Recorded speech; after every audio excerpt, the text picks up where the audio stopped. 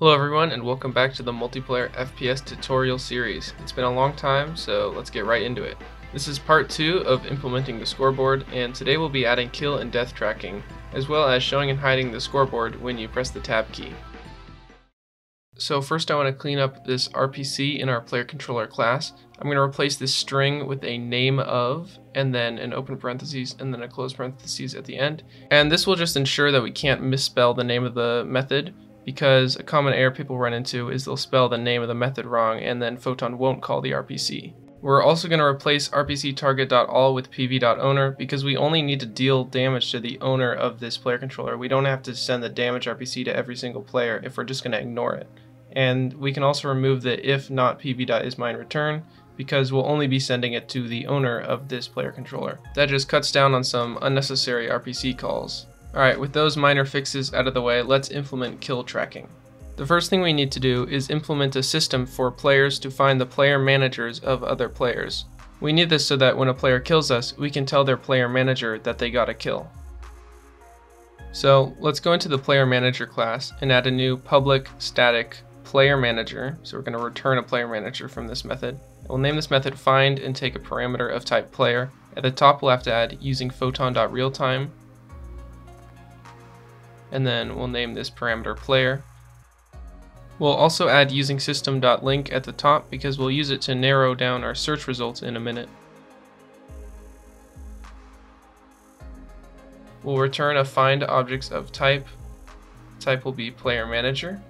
And this will give us an array of every player manager in the scene, and then we'll take a single or default with the condition being that the player manager's Photon View's owner is the same as the player that we're trying to find. This isn't the most efficient method of finding the player manager related to a player because it searches through every single player manager in the scene, but it'll work for now.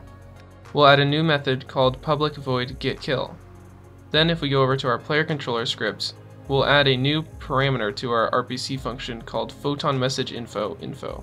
This is a parameter that Photon will automatically fill out, and we can use it to find our player manager. So we'll say player manager.find, and then we'll pass in info.sender, which will find the player manager associated with the person who sent this RPC. Then we'll call .getKill on their player manager. So where we're at now is when a player gets killed, it'll find the player manager of the player who killed them, and it'll call getKill on it. But this is still all happening on the player who got killed's client. So we need a way to send this to the client of the person who actually killed us. It's a little confusing, but you'll see in a second. Let's add a new pun RPC, and we'll call it void RPC underscore getKill. At the top, let's add a new int kills to keep track of how many kills we have, and in the RPC we'll say kills ++ to increment our kills by 1. At the top we'll also say using hashtable equals exitgames.client.photon.hashtable, which will tell C# that the hashtable class we're going to be using is not the default C# hashtable class, but Photon's custom one. So to sync the number of kills we have, we're going to use custom properties, which we've used before for the item index on the player controller.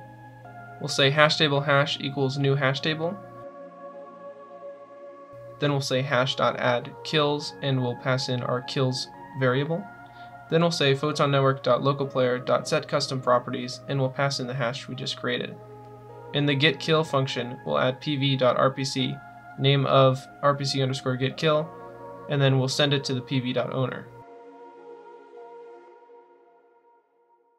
Now we have to actually make the kills display on the leaderboard. So let's go into our scoreboard item class.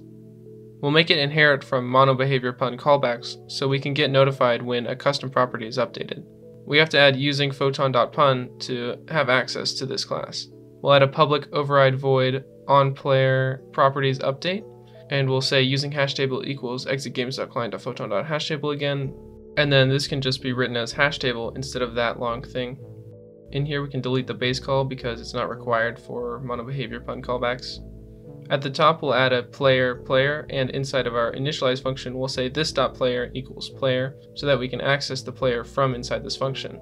Inside the function we'll say if target player equals our player. So if this scoreboard item is related to the player that had their properties update, then we'll check if changed props.contains key kills. So if the property being updated is the kills property, and then it will make a new function here called update stats. Then we'll call it in our if statement down here. We're making update stats a function instead of just calling it in the if statement, because we're also going to call it in the initialize method when the player first joins the room. To account for this, we can't guarantee that the kills value will always be a custom property. It might not have been incremented yet. So we'll say if player.customproperties.tryGetValue of kills, and then we'll say out object kills. Kills_text.text equals kills.toString. So we'll get the property if it exists out of the player's custom properties, then we'll make it into a string and display it on our kills text. If the kills property hasn't been set yet, we just won't do anything. In our initialize function, let's add a call to update stats. This ensures that if we join a room late, the scoreboard will say the right amount of kills for each player. Alright, now it's ready to test. I'm going to join the same room with the editor and with a build, and we'll see how it works.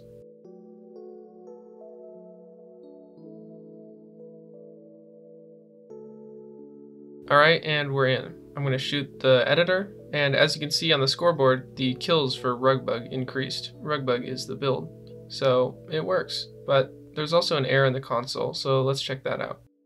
The error is being called here in our player controller script in the onPlayerProperties update function. To fix it, we just have to add a condition to the if statement, if changedProps.contains_key item index, and the rest of the things. The error is occurring because when you change one custom property in Photon, it calls every single monobehavior pun callbacks on player property update. So when we get a kill and change the custom property for kills, it's also calling the player controller's on player properties update, and the player controller expects that to be the item index. So to fix it, we just have to make sure that in the player controller, we're checking to see if the item index is the property being updated. Because it might not be, it could be the kills. And if the kills update, it has no relation to the item index, so we can just ignore it. Alright, now that kills are done, we can start tracking deaths as well. It should be a lot easier because we've already made everything for kills work. Let's add a new int deaths at the top of our player manager to track the number of deaths we have. Then in our die method, let's copy everything from our RPC getKill and paste it in. Let's replace kills with deaths for the variable and the string. Back in our scoreboard item, let's copy this section in update stats and paste it again. We'll replace kills with deaths for the string, for the text, and for the out object deaths.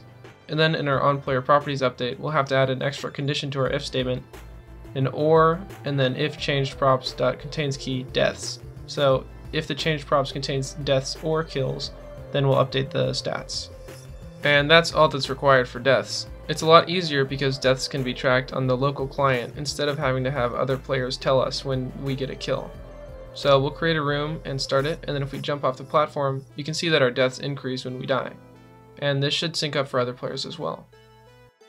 The last thing we have to do is make the scoreboard show and hide when we press the tab key. So let's go under our scoreboard canvas and on our scoreboard object under it, and we'll add a new canvas group component to our scoreboard. Disable interactable and blocks raycast because we don't need it, and we'll use this alpha value to show and hide our scoreboard. Let's set it to 0 so it's hidden by default. Inside the scoreboard script, let's make a new serialized field, canvas group, and we'll just call it canvas group. Then let's add a void update and say if input.getKeyDown, keycode.tab, then the canvas group.alpha will be 1, else if input.getKeyUp, keycode.tab, then canvas group.alpha will be 0.